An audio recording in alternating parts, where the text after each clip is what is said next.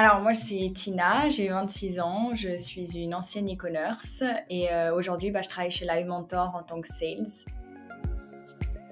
Alors moi j'habitais à Londres pendant 4 ans, j'étais partie là-bas pour faire du théâtre, donc j'ai fait une école professionnelle de théâtre pendant 1 an et ensuite j'ai fait ça en professionnel pendant à peu près 2 ans et demi et vers la fin j'ai eu une expérience de 8 mois dans la vente, c'était de la vente d'habits en fait multimarque un peu haut de gamme et c'était ma première expérience de vente du coup.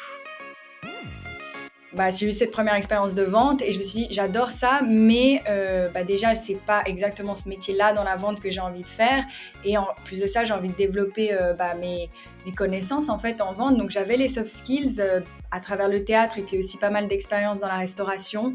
Donc j'avais le contact client qui était très facile, je savais vendre à l'oral mais il me manquait beaucoup des hard skills et voilà, j'avais besoin de faire ma petite boîte à outils.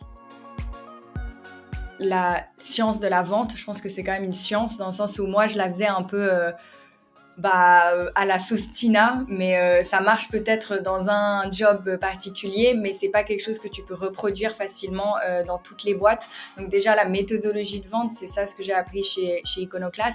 Après en termes de hard skills, c'était surtout les outils, par exemple en tant que futur sales, BDR, que sais-je, tu as besoin quand même de comprendre les outils, de comprendre comment étudier le marché, par exemple, tout bêtement. Et c'était des choses que je connaissais pas du tout et que j'ai du coup beaucoup appris chez Icono.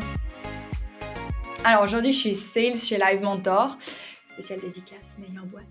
Et du coup, en fait, je convertis les prospects en apprenants, on dit chez nous. Donc, nous, on vend de la formation pour...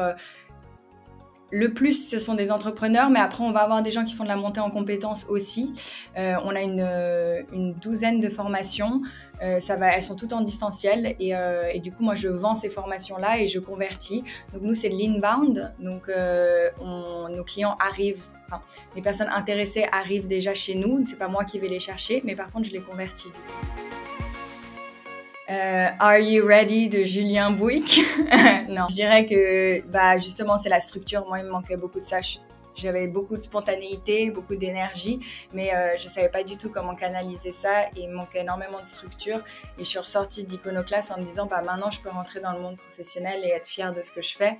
Alors qu'avant j'avais peut-être un peu plus le syndrome de l'imposteur, je pense. C'est sûr que tu ressors de là et tu te dis je suis légitime en fait sur le marché à aller chercher du travail et puis même les gens viennent me chercher parce qu'ils savent que je suis capable en fait.